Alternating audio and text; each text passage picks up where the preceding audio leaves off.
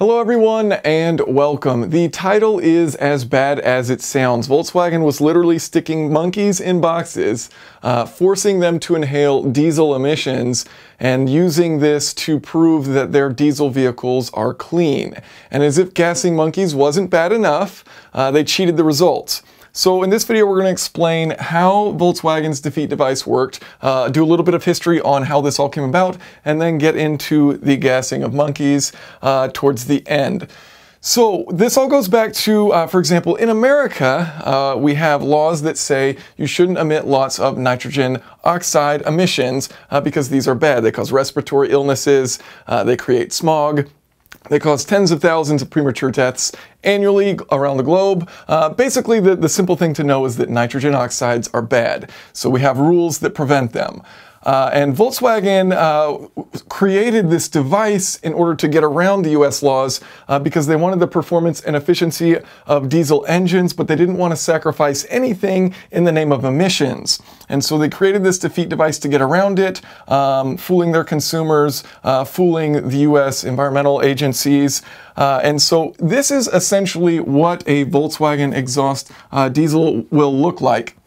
So you've got your engine right here. We'll just follow the intake path and travel along through our system. Our air comes in your intake, passes through the compressor side of the turbocharger into your intake manifold, then into your cylinder. It's burned off where it goes into the exhaust manifold, where it can be routed one of two ways, a high pressure exhaust gas recirculation.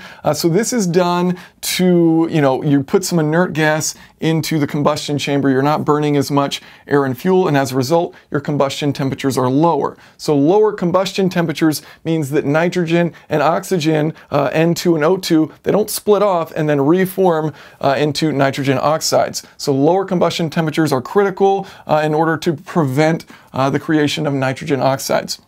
So that's what EGR is for. So that's the high pressure EGR side, or that exhaust can travel through the exhaust turbine, then through a oxidation catalytic converter, which is breaking down hydrocarbons and carbon monoxide. It then passes through a diesel particulate filter, which gets rid of soot and diesel particulates. And then it can choose to go between, you've got these valves here, of course, for the EGR systems.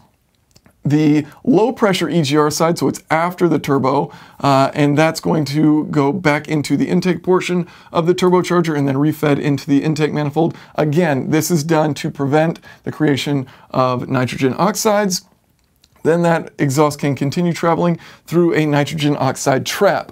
So this, chemically, what it does is it has this surface area that stores nitrogen oxides. So the nitrogen oxides want to bond and store within this trap. And nitrogen oxides are created in lean burning scenarios where you have these higher temperatures in diesel engines and you are not using fuel to get rid of these nitrogen oxides. So diesel engines can have air-fuel ratios as high as 70 to 1, 18 to 1 to 71, but essentially how this nitrogen oxide trap works is it needs fuel in order to break down the nitrogen oxides that are trapped inside. So it will react with diesel fuel and then it will form N2, nitrogen, and H2O, water, as its emissions from that. So you'll get rid of the nitrogen oxide in there, you'll clear out your trap, and then you can go back to lean burning and start to refill up this trap after using a little bit of extra fuel in order to clean it out.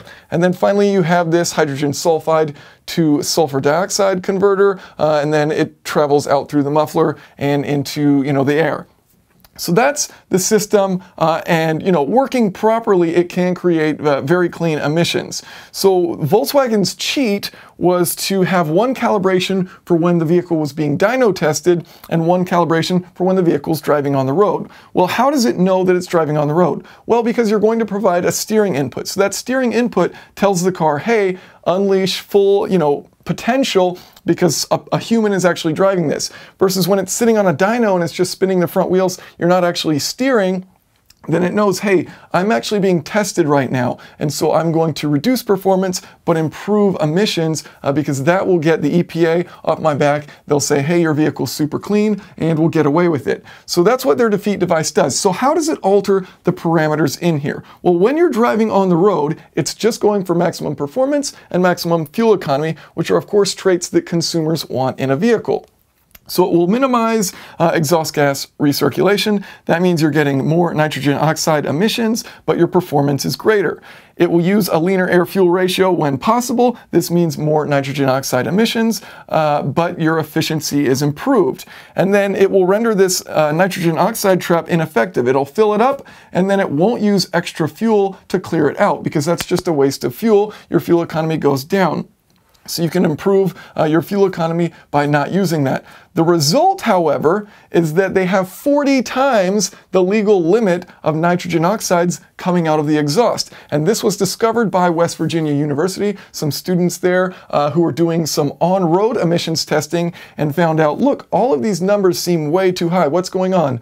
So then they got more people involved. They tried to communicate with Volkswagen. Volkswagen downplayed it, said it was, testing errors. Of course it wasn't. And the fallout was known as Dieselgate, which is an ongoing thing. Volkswagen's lost $26 billion or so as a result of this in fines.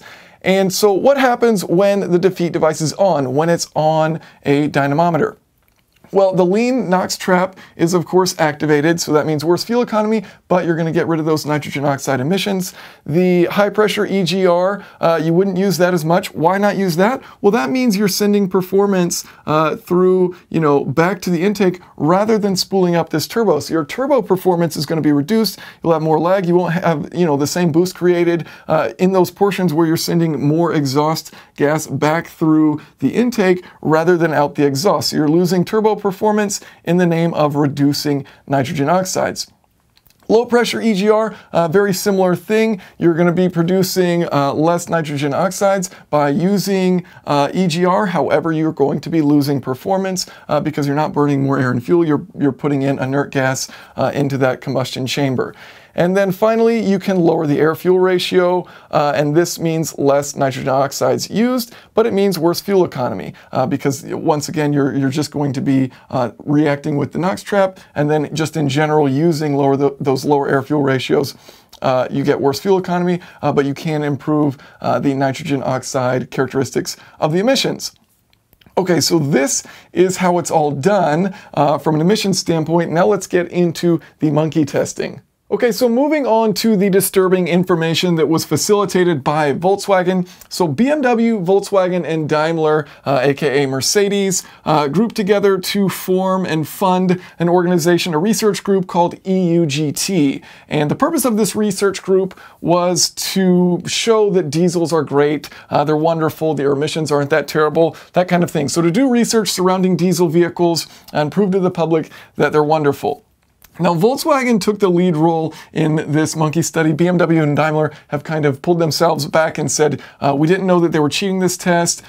We weren't involved. They were the ones facilitating it. And based on the information that's out currently, that looks to be true. It looks like Volkswagen was really the one heading all of this. It was their vehicle and they were overseeing the test itself.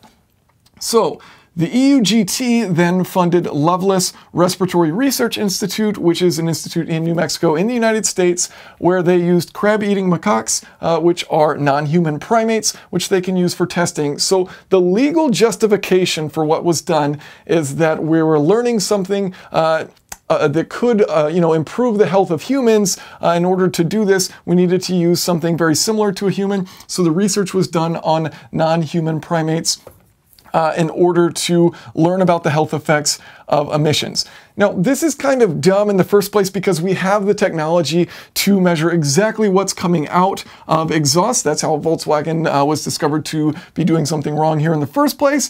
We have the technology to do it without monkeys. It seems a bit silly to do and unethical, but regardless, it was legal to do. They have since gotten rid of this organization. Volkswagen has said they won't be doing any more animal testing, but here's how it worked. So Volkswagen set up dynos, and they set up the dynos themselves because they wanted to make sure that they could run their dyno calibration, their cheat device, during the testing. So they had a 2013 Volkswagen TDI Beetle on a dyno, and then they had a 2004 Ford F-250 diesel on a dyno. And the idea was to show that new diesels are cleaner than old diesels.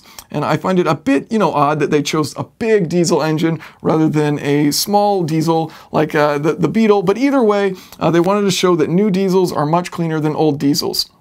And so they had these crab-eating macaques in little boxes where they were trained to watch TV. These macaques were trained to watch cartoons, so they wouldn't get, super bummed out that they're just sitting in a box for 4 hours breathing in diesel exhaust. So they're watching the cartoons, and they sit in these boxes for 3 to 4 hours of exposure where there's a pipe routed in that routes the exhaust into that chamber. Now the chamber is of course diluted with fresh air so that the monkeys don't die. They're not just going to suffocate from the exhaust, but they are exposed to it. And so then the Beetle is running and the F-250 is running. You run them for 4 hours, you take blood samples, you do lung swabs, throat swabs to find out the particulate matter inside of the monkeys. And you tested on one, and then you tested on the other. They had 10 monkeys total that they were testing to do this. So Volkswagen requested to Loveless Respiratory Research Institute that they would have real-time monitoring of the emissions coming out of the Volkswagen exhaust. And the reason they wanted this, whatever justification they gave, but the actual reason why they wanted this is to make sure that it was running in its dyno mode, running the defeat device so that the Volkswagen was running super clean so that the results were in their favor. So they were cheating the entire test because they knew that their car was going to do better because they were lying about the results by using this defeat device. Now originally, and you can draw your own parallels with Volkswagen's history, but originally they were intending on testing people. So they were going to have humans on exercise bikes in a room with diesel exhaust funneled in, and then they would test the people with the Volkswagen versus the F-250 diesel. Now, Volkswagen's head of engineering and environmental office for Volkswagen of America, Stuart Johnson, was asked, doesn't this seem ridiculous that you were going to test emissions on people? And his response was something along the lines of, in retrospect, the optics are not good. And that's probably the most obvious statement that man's ever said. It's absurd that they were considering testing humans, putting humans in gas chambers essentially, and forcing them to breathe, heavy NOx emissions from a Ford F-250 diesel. So pretty insane. But anyways, they didn't do that. Volkswagen's general counsel advised against it, said it probably wasn't a great idea. And so, hopefully at this point you already care about what's kind of happening here, but if it's not obvious, I'm going to spell it out for you. So first of all, they are doing emissions testing on monkeys when it's completely unnecessary. We have the technology to know exactly what is coming out of that exhaust. You can compare side by side and say, this one has way more harmful stuff coming out of it than this one does. In this case, because this was using a defeat device. We have the technology to do it. We don't need, a random obscure crab-eating macaque to show us what the health effects are. We can, determine what the emissions are and show that the newer technology is better than the previous technology, which, for the most part, it actually is. Now, the test was a lie, and this is perhaps the most frustrating part, is that they were doing all of this knowing that they were cheating the test. So they were running their defeat device. That's why they had, the dyno calibration, the real-time monitoring.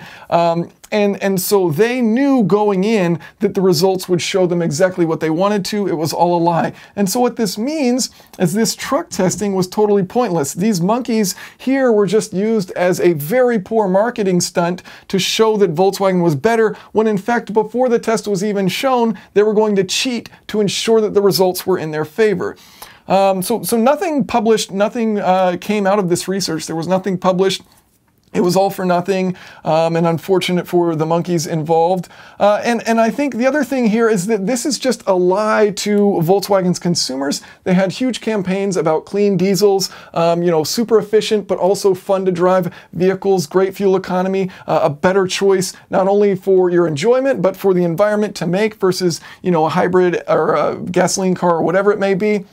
So it was a lie to consumers because it wasn't actually very eco-friendly, and it was a lie to all of the Volkswagen employees who are just trying to do their best work, working at Volkswagen, make the best car that they can, that had no idea that this was going on. And it really sucks for them as well because, they get the reputation that goes along with it, even if they weren't involved.